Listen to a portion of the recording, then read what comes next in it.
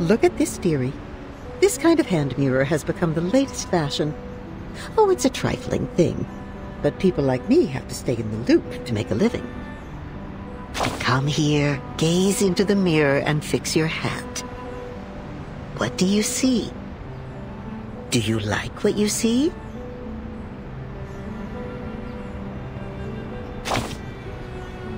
A clever answer. I can tell you will fit right in here. But there is still much left to see beyond the mirror. Ah, the young folks step to an ever-changing waltz. If you want to follow their trends, you'll need perfect timing to join the swirling dance. Some have fallen behind. They lounge by the fountains of the park, bemoaning their lives and the price of rent. Come the next banquet and exhibition, they arrive wearing a new fine coat, but underneath, their linens are ragged and old. The mirror's reflection held a silver sheen once. Now it's tarnished at the edges. So in the warmth of spring, the ice cracks deeper.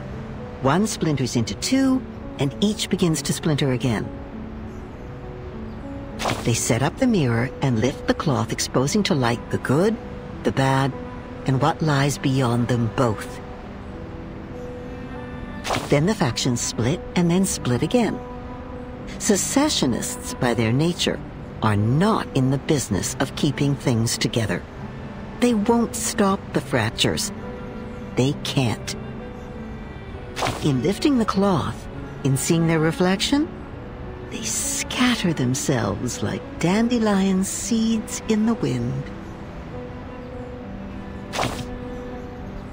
Oh, I don't know where, but I do know what they're doing. Some of them still paint with gold leaf.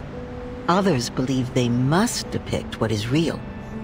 Some depict the ravings of their dreams. Some seek to change the streets into works of art, and others drive out all meaning from their work. The only time they ever reach an agreement is just before they lift the cloth from the mirror. Before the Potemkin village with all its empty facades moves somewhere else, some of them might just achieve their ends. To be like the golden cabbage, sitting atop its dome over the ring road. To be recognized by everyone.